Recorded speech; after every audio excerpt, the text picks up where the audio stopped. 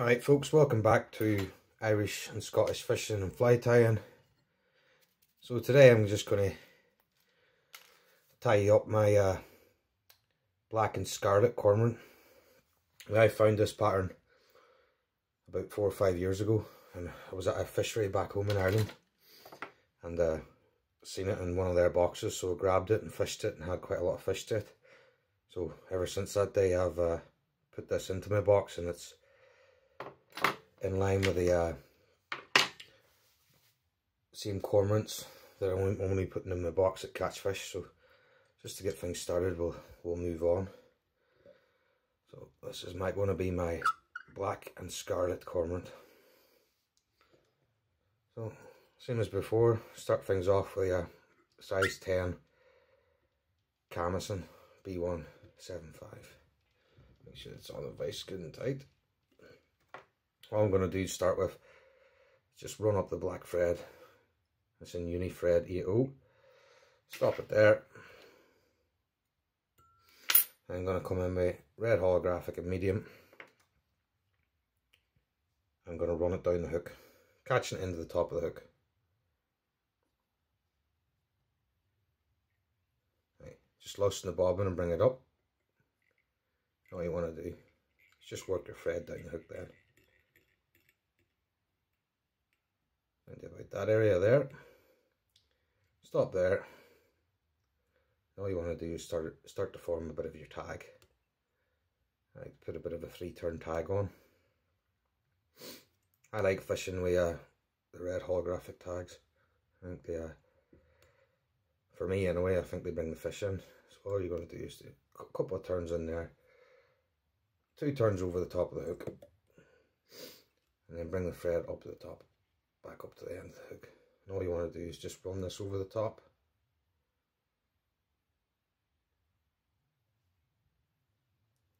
Don't worry too much about it being there, we're going to tidy it up in a minute. And then bring it down to the bottom of the hook, a couple more tight turns in there, a couple more tight turns, and then bring it down through the bottom of the hook. And the reason why I'm doing this is when I bring this up as my rib, I want it on the bottom of the hook, so I can start my turn straight away. Then all you're going to come in with now is you're going to come in with black peacock curl. This is VENIARDS. I tie in, snip off a bit about 1.5 inches of the ends, and then tie in from the ends. You just want to just catch that in. Make sure where you're wanting to start. And just work your thread up to the top of the hook. So you're in this position. Then all you want to do then is grab your peacock curl, start working, being careful not to catch the hook end. Nice touch and turns coming up, and you'll end up forming quite a nice black body. Just being careful with peacock curl, because it can be temperamental. It is easy to snap if you don't take your time with these. Just bring it up to there, 2 turns over the top, and pull it back, and lock it off. Keeping pressure on the bobbin, just pull them off. That one's being a bit temperamental. There we go. And put another couple of turns in just to make sure it's not going to unravel. Then you want to come up with your rib. You'll get about 3-4 turns out of this. Nice evenly spaced rib. Just take your time. Make sure you keep tension on the rib as well. So there's 3, and I'm going to finish on 4. Over the top of the hook, 2 turns, a little courtesy pull back in the red holographic. There we go. And you want to come in and just snip it. Press scissors. As I say, I've kept this end quite a little bit of space in the end because I'm going to be tying in my MARABOU. So to start with, I'm going to be using Scarlet MARABOU, and for this, because I'm going to be tying in 2 parts, I'm going to be grabbing about 1 centimetre of the wing. So if you look, that's what I'm going to be grabbing there. Just rip that off.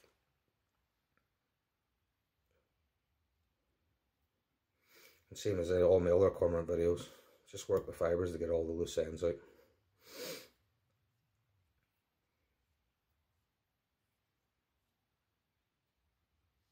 I'm going to come in and cut once, then pull all the fibres out then. Again, all this does is makes it easier to tie it in and gives you a nice tidier, cleaner head. Let's finish off. Come in with your second cut. Moisten. All you want to do now is just come in, catch it in on the top of the hook, couple of light turns, make sure you're happy with it.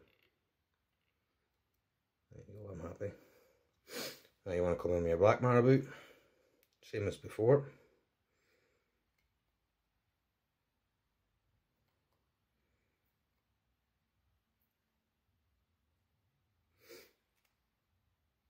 Just want to be grabbing about a centimetre. There you go. Change hands. Pulling all the loose fibres out, working the wing. Come in and do your first cut. Grab the ends. Pull all the loose fibres out. Second cut. Then moisten. Put that on the top of the hook.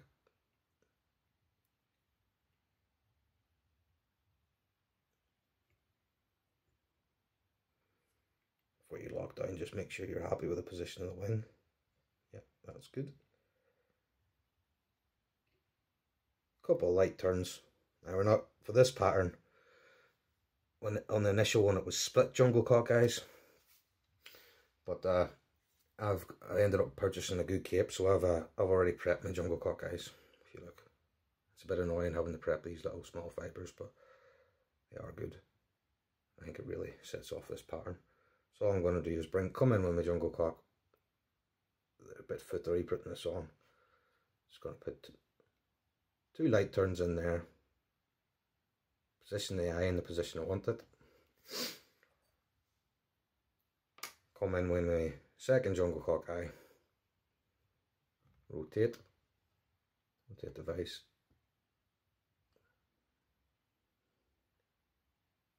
Just hold it in place. Another two light turns. Quick check to make sure it's all roughly in the same position, which it is.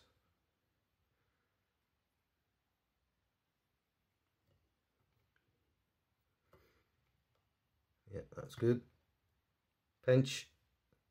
Work your way down the thread. Down the eye. And when you get to the ends, what I like to do is pull.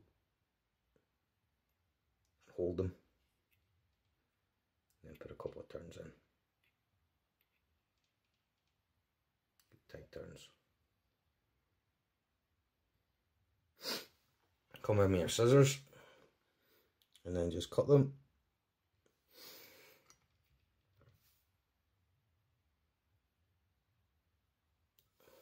There we go.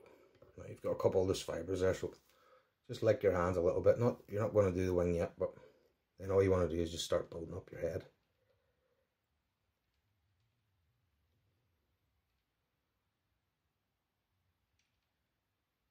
So just take your time with this. A nice smooth head. A wee bit of wing fibre there. Just take your time. So you're working with the 8/0 thread, that you have a nice tight head. There we go. That is it. So I'm going to come in from the whip finish. 3-turn whip finish this time on this fly. 1, 2, 3. I'll do this twice.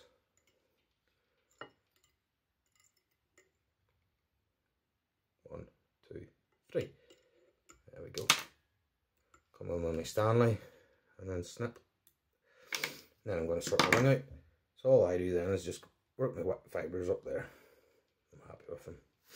I know where I'm at. And then I pinch. And that is it. You can give it a bigger wing if you want. But then I wet the fibres, so I know how it's going to be sitting in the water when it's fishing. If you look at that there for the competition gauges, you're well in. You can, as I say, you can afford to put a bigger wing on if you want. That's the pattern finished. So all I'm going to do now is I'm going to come in with my Vineyards fine head cement. Little fine touch, and like all my cormorants I like putting 2 coats of this on, so I'll put a little fine coat on to start with, just taking my time, working my way round the head, making sure I don't touch any of the other fibres. And if you put a bit much on, don't worry about it. Like you can wipe your stick, and you can come back in, and that'll take a lot of the fibre off, a lot of the thing. The varnish off it. So that's it, folks. That's my black and scarlet cormorant with jungle cock eyes. So the pattern does work, and I like to tie it on a size 12, and also I like to tie it on a size 10 and 12 booby, but obviously with no jungle cock on it. So they do work. Now, if you are happy with, if you like my cormorant flies or any other trout flies, if you have a look into my channel, and I've got some other patterns on there, and as the video's been playing, there'll be links up in the bars. Also, when we can get back out in the water, we're going to be putting fishing videos up, and there's going to be salmon fishing, trout fishing, and sea fishing. And hopefully in the next couple of days, I should be putting another tackle review up. So if you like my videos, please like and subscribe, and more videos will follow. So thanks for watching, and stay safe, folks.